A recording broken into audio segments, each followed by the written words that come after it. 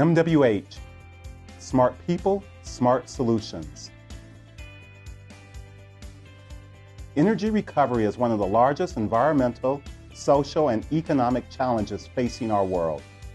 As wastewater plants are facing internal issues of energy management and increasing pressure from society to reduce energy consumption, MWH is creating solutions. Dr. Umble has been tackling this very issue for years. The challenge we have is there's a significant amount of energy, a great deal amount of energy available in the wastewaters that we treat. In fact, that amount of energy available to us is more than the energy we actually need to operate our conventional plants. The challenge is, how do we extract that energy and use it accordingly? MWH has partnered with over 800 wastewater plants around the world to address their process, modernize their current infrastructure, and update their technology.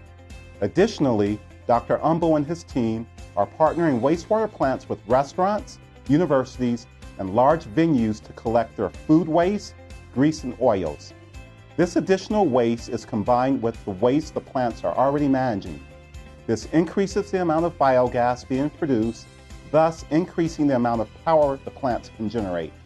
Of our 16,000 plants over the United States, only about 10% of them actually use anaerobic digestion to capture energy from the wastewater. MWH has both the technology and the leadership to bring the United States to the forefront of energy management and turn our utilities from energy consumers to energy producers. When we convert from waste to energy, we are building a better world because we are reducing our dependence upon energy sources that have no renewable means.